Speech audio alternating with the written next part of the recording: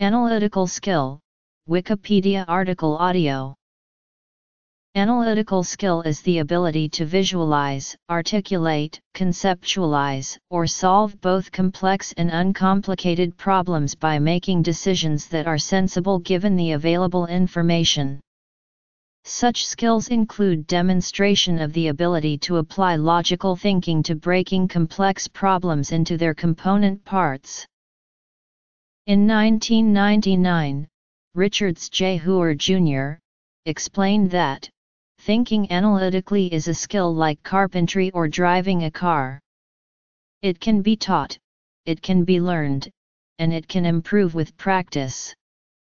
But like many other skills, such as riding a bike, it is not learned by sitting in a classroom and being told how to do it. Analysts learn by doing.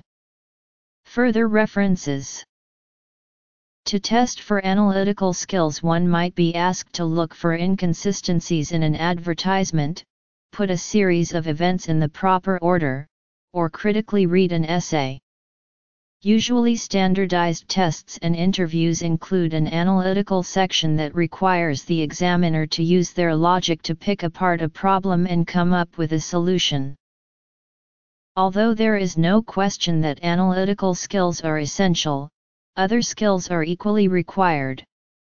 For instance, in systems analysis, the systems analyst should focus on 4 sets of analytical skills: systems thinking, organizational knowledge, problem identification, and problem analyzing and solving.